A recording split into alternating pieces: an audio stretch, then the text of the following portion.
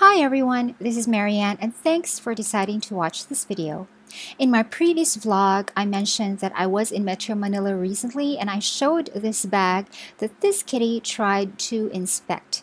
It's a very large slouchy tote and it can carry a whole lot, and I enjoy using it on super busy days in Metro Manila when I am not supposed to bring my laptop, but I'm nevertheless still required to carry an assortment of many different things.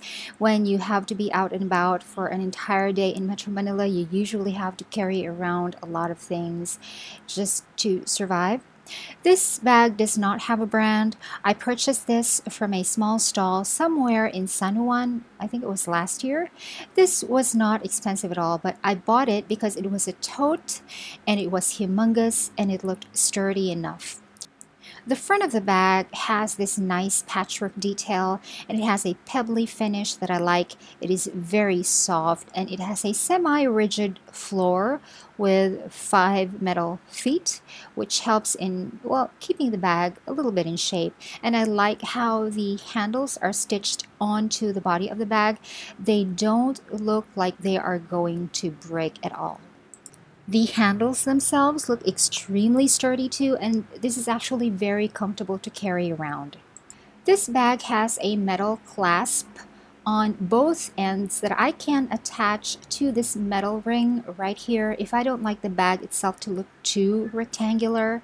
Attaching the clasp to the ring sort of creates a more curved top line to the bag, which I like a lot better because the bag is too big. I didn't want it to look too boxy, and it also has an extra set of rings for a shoulder strap that it came with, which I still have but never use. So I'm no longer in Metro Manila. I'm back home now. So now let us unpack this bag and see what's inside. First, I have this big envelope right here where I have all of my current medical records related to my broken wrist, plus new medical information from my gynecologist who I consulted in Metro Manila. Then I have this small pack of tissues and a small pouch containing lotion, hand sanitizer, my perfume atomizer, the new microfiber eyeglass cleaning cloth that I bought but actually do not like, and a tube of Carmex lip balm. I used to have feminine wipes on here, but I have used them all up while I was in Metro Manila, and I also have a maxi pad in there. I have attached a rubber band to this pouch so I can hang it over the hook or the knob of a bathroom stall. Next, I have my Fino organizer that I use to carry all of my cards, as you can see, and then this book that I'm rereading for my thesis. By the way, I always attach a ribbon to my books like so that I will always have a bookmark with each book that never falls out when the book gets jostled around inside my bags. I have been doing this for almost 20 years. Next, I have a sleep mask made of memory foam that I keep in this old Ziploc bag. I only ever bring the sleep mask when I am traveling. Then I have this folding umbrella, and then my battery pack, my lightning cable, and my iPhone charger. And then I just have my school ID and this clip light for reading that I have already reviewed on my channel. I will link it down below. Then there is also this super old folding fan that has been with me for about 5 years, I think. It has gotten damaged already from use and old age. Here I have another pouch which has a carrying case for my 2 earbuds. The first pair of earbuds is the one that came with my iPhone 7. It has the lightning jack, and the second pair is the one that came with my previous iPhone, the 5S, that came with a regular 3.5mm audio jack, which I use when recording voiceovers for my YouTube videos. Also in the same pouch is this measuring tape and my business card case. Next, I have this eyeglass case that came with my existing glasses, and the cleaning cloth that came with it. It is not microfiber and I do not like it, but I keep it here because it came with the case. And then there is a used tissue, and in one of the pockets right here, I have this actual microfiber cloth that came from Ideal Vision. I found this inside one of my older eyeglass cases and decided to use it, and I like this so much. In another pocket right here is my key card for my dorm, and the small zippered pocket right here functions as my wallet while my right hand isn't 100% back to normal yet. It's just easier to access cash quickly this way without having to fumble around with the wallet using two hands. I also have this fat LED flashlight attached to a zipper pull, but I think it needs a new battery. In this larger zippered pocket, I have my medication. I have a video about my pill organization kit, which I will link down below.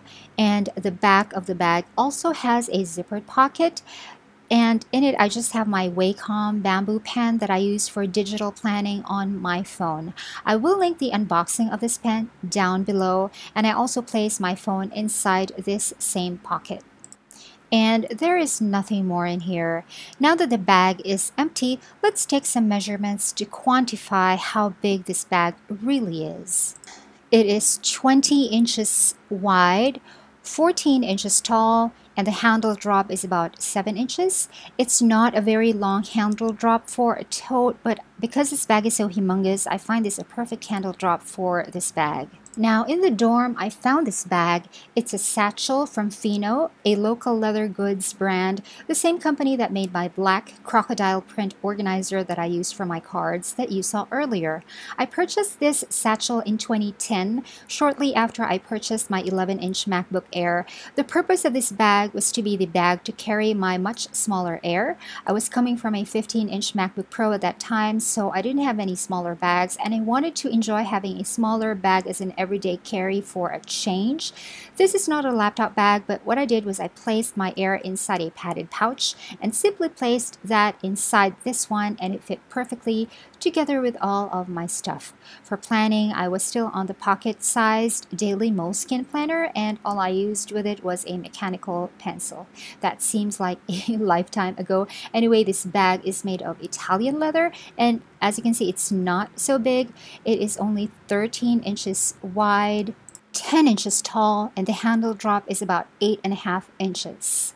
This bag has been in storage for years, and it smelled so musty already when I found it that I felt quite bad for it. So I decided to bring it home and put it to use and give it some love and see if I can actually use this as a work bag once I return to work very soon.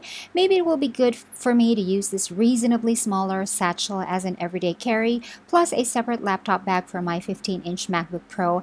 And this satchel has a reasonable amount of pockets inside, as you can see, which I can put to good use. So yeah, okay, let's try to pack this bag now.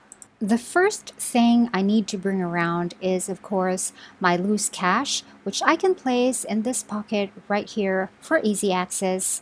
And then this book, which, like I mentioned before, I am rereading for my thesis, and then my Fino organizer for my cards. Next would be the microfiber eyeglass cleaning cloth that I can place in one of the external pockets for easy access. And then in another one of the internal pockets, I placed my lip balm, my perfume atomizer, my hand sanitizer, and hand lotion, plus a maxi pad.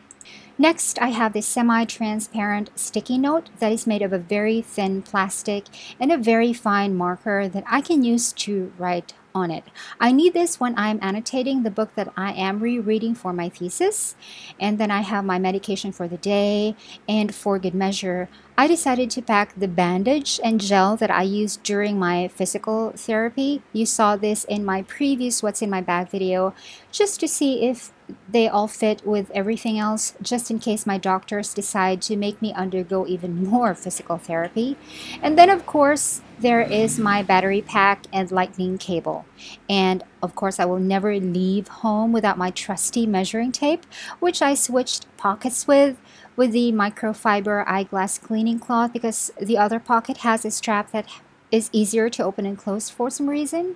And then I still packed my super old rosary out of a 30-year-old habit and my business card case. And I also ended up packing my clip light for reading that you can see sitting outside of the bag, because I remembered that sometimes when I am in Jawaid's place and he's in the kitchen cooking, I stay inside his bedroom to read, and the overhead light he has in his bedroom is too harsh for my eyes, so I need the clip light. And, well, that is it. That is what's in my satchel for now. I will let you know how this is working out as I go along. Thanks for watching. Bye!